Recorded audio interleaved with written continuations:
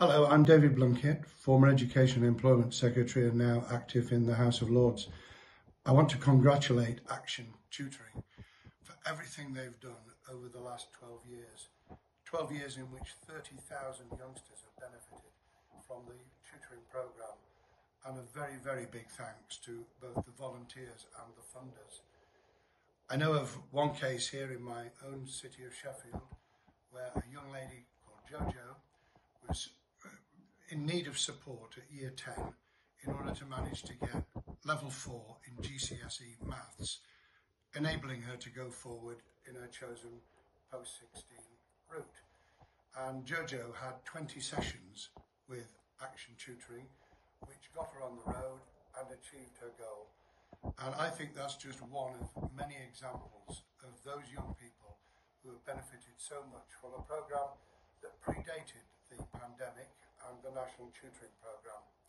Sadly, the National Tutoring Programme has had the money pulled, and of course Action Tutoring has had the money pulled by the outgoing government. Frankly, I think it's a scandal.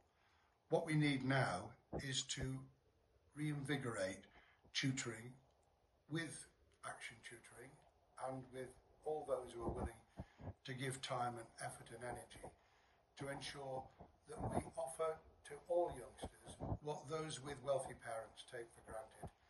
I know from my own grandchildren just how much they've benefited from tutoring at the right time, in the right way, and I know that others can in narrowing that gap between the haves and have-nots and giving all young people a chance in life.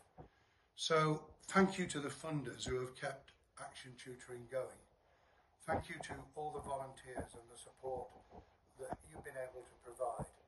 And let us hope that in the years ahead we can restore a programme that provides equality, that provides the opportunity of education and is there alongside youngsters at the right moment to change their lives. Thank you very much.